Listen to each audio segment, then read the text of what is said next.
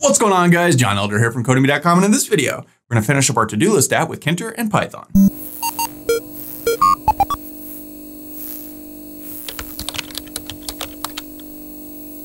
All right, guys, like I said, in this video, we're going to finish up our to-do list app. But before we get started, if you like this video and want to see more like it, be sure to smash the like button below, subscribe to the channel, give me a thumbs up for the YouTube algorithm, and check out Codemy.com, where I have dozens of courses with hundreds of videos that teach you to code. Use coupon code YouTube1 to get $30 off membership with all my courses, videos, and books for a one-time fee at just $49, which is insanely cheap. All right, it is Christmas Eve, so I hope you're enjoying yourself today. If you're stuck at work like I am here, hopefully you can make the best of it. But Merry Christmas if I don't get a chance to see you tomorrow. We probably will have a video tomorrow, but you never know. So we'll see. Okay, so in this video, we want to finish up our to-do list app. So we want to create this menu up here so we can save our list, open our list, clear the list. We may move some of these buttons up here to another list too. We'll see how it goes. And so that's cool. So first things first, somebody mentioned in the comment section below the last video that there was a little bit of an error in the, let's see, let's come down here, cross off item list when we delete crossed off items. And let me just run this real quick and show you. So Python todo.py. So if we come over here and we cross off an item here, and then we cross off another item right away, and then delete the crossed off, it only crosses off one of them. So good catch in the comment section. And it's really easy to fix this. We just have to put our count here in an else statement. I should have caught this when we did this, but I missed it. And so that should do the trick. Let's go ahead and save this and run it just to make sure that worked. So we can take an app, cross that off, learn Tkinter, cross that off, delete items, boom, now it takes care of both of them. We can cross off one item, boom, it takes care of that. So, okay, piece of cake. And let's run this again really quickly. And let's make this entry box while I'm looking at this a little bit bigger. It doesn't quite stretch all the way across. So we might as well knock that out real quick. So let's head up to our entry box. And I'm just gonna give this a width of like, I don't know, 24 or so. That should probably do the trick. Let's run this again to see. Okay, so that looks a lot better. It stretches off. There's a little bit of a padding alongside of here. We might want to make it a little bit bigger, maybe 26. I don't know. Play around with this. Okay, that looks pretty good. We'll just leave it like that. So now let's go ahead and create our menu up here at the top. And we've done menus lots of times throughout this playlist. So this should be sort of old hat by now. Let's create menu. So I'm going to call this my_menu. And that's going to be a menu. We want to put it in root. And then let's go root.config and set our menu to my_menu. Now let's add items to the menu. So I'm going to create one called file_menu. So we're going to do file stuff, open files, close files. So I'll just call it file menu. Kind of makes sense to me. This is going to be a menu item. And we want to put this in my_menu. And let's give this a tier off of false. So those little dots aren't above it. If you remember, we've had those little dots on the menu before. We don't really like that. So, okay, now let's go my_menu dot add_cascade to add an item to the menu. And let's give this a label equals. And remember, this is a lowercase l. I know it kind of looks like a capital L, but that's definitely lowercase. And so let's call this file.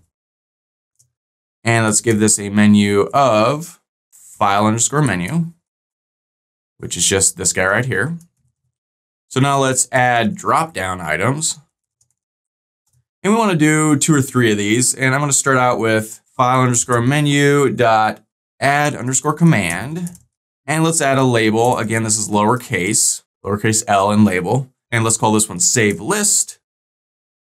And give this a command equal save_list, which we haven't created yet. We'll do that in just a second. And let me just copy this a few more times. And for this one, we'll call this one open list, and we'll call this one clear list. And here for the command, let's call this open list. And here we'll call this, I don't know, delete list or maybe clear list or something like that.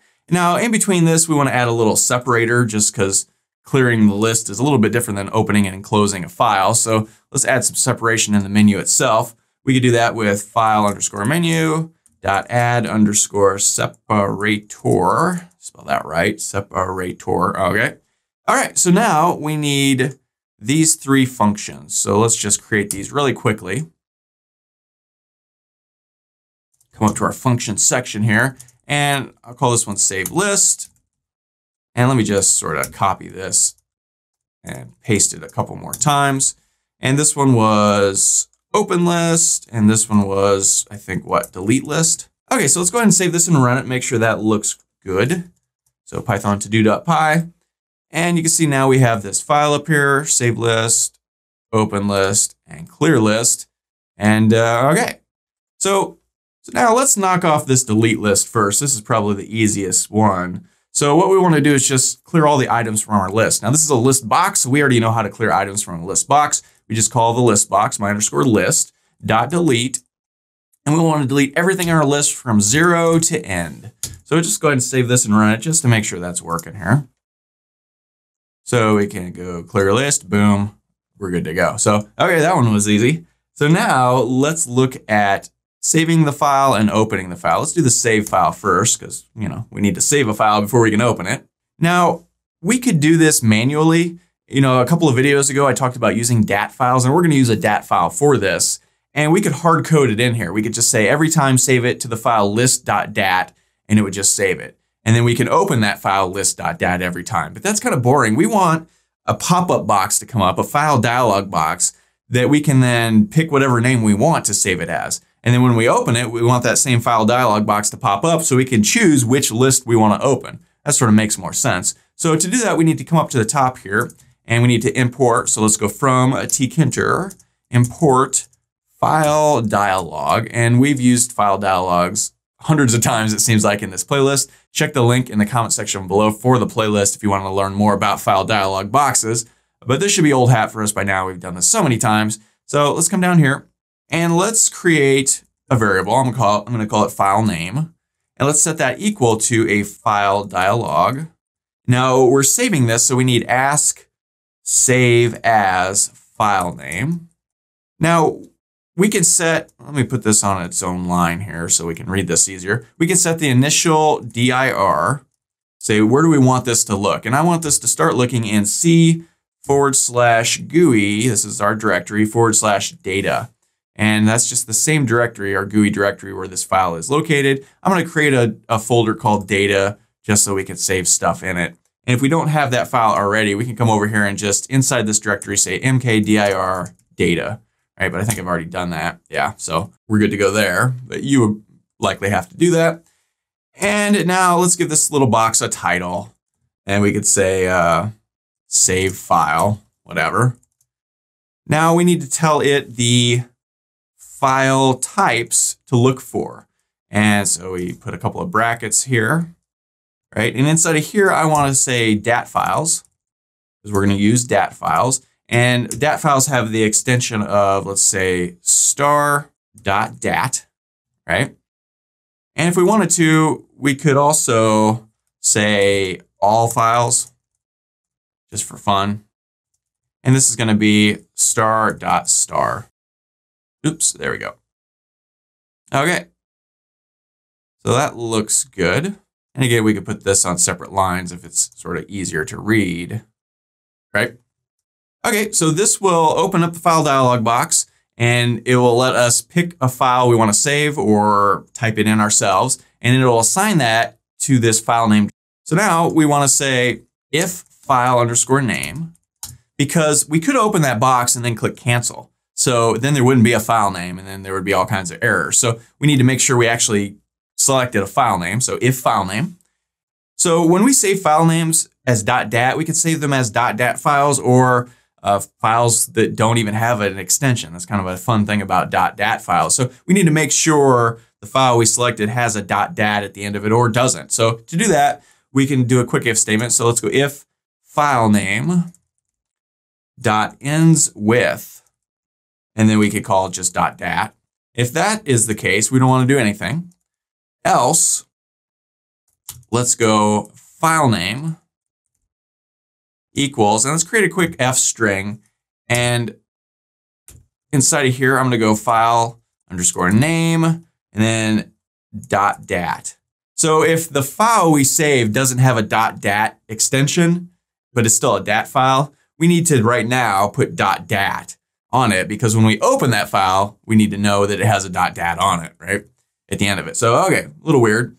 Okay, so to save our file, if we may have crossed off some items from our list, we don't want to save those items to the DAT file because it's going to be really hard for us to tell that they've been crossed off once we save them to a DAT file, right? So instead, what I want to do is delete all the items that were in our list already before we save it. So we could come down, let's see, let's come up to our delete cross, and I'm just going to copy all of this.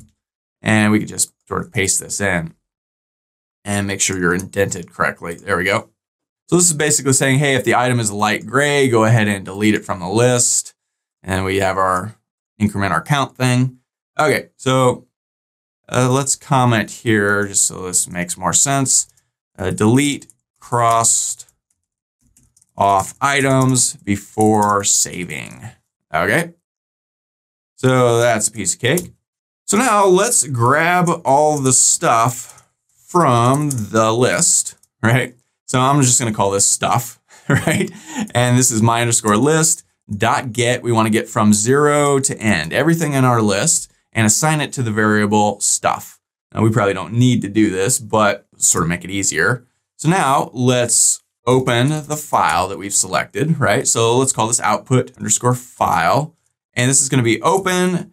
And then we want to call file underscore name, which is this thing we just got up here, right? The thing that we got from the file dialog box. So we want to open that, and we want to open it for WB. If you don't know what that means, go back and watch the video on saving to DAT files 2 or 3 videos ago in the playlist.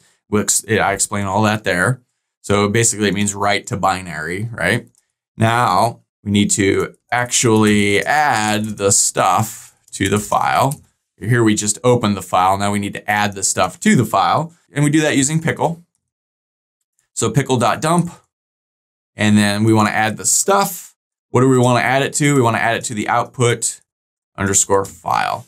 So this is the output file we just opened. Stuff is all of our stuff in our text box, in our to-do list. And now we need pickle. We didn't import that. So we can come up here and go import pickle. And pickle comes with Python. We don't have to pip install this. It's already there, but we just need to import it. So, okay, that should work. Let's go ahead and save this, and let's give this a quick run to see if it worked. We've got our list. Let's go File, Save List. This thing pops up. We can call this list. If we save it, I can pull up a file explorer here, and we can see in our GUI data directory, now we have this list.dat file. So, okay, seems to have worked. So now we just need the thing to open our list. So let's come down here to our open list. And again, we need to call a file name and set that equal to a file dialog. But this time it's ask open file name. And let's come up here and just kind of copy all of this stuff. Right? We don't need to copy this, or we don't need to do all this again. Let's call this open file instead of save file. Okay, so that will grab the file name itself. So let's go if file name again. So if we've selected something to open, right? First thing we want to do is delete anything that's currently on our list. So if we've already got a list open, we need to clear that thing. So let's go my underscore list dot delete. We want to delete from 0 to end. And let me just comment delete currently open list if there is one. Now let's open the file. Okay, so let's call input file. Any variable name will work, but we'll call this input file. We want to open this file. We want to open file underscore name, which is the name we grabbed up here, right? And what do we want to, how do we want to open it? We want to open it as RB. This means read binary, right? Okay, so now let's load the data from the file. And I'm, again, just going to call it stuff, right? And let's set that equal to pickle.load. And we want to load the stuff from this input file and then assign it to this variable. So now all we have to do is output stuff to the screen, right? So let's loop through here. So let's go for item in stuff. What do we want to do? We want to put it in my underscore list dot insert. We want to insert it at the end of the list. And what do we want to insert? The item, right? So that should do the trick. Let's go ahead and save this and run it. So we saved this list earlier. So let me just go ahead and clear it. Now let's open this list again. So we get this pop-up box that says open file here. We can click this, click open, boom. We're good to go. So okay, that looks pretty good. Now, what else do we have here? We've got some other items here. You could put these buttons up here in another menu if you wanted to. I don't think we're going to do that. I could leave that to you if you really want to do it.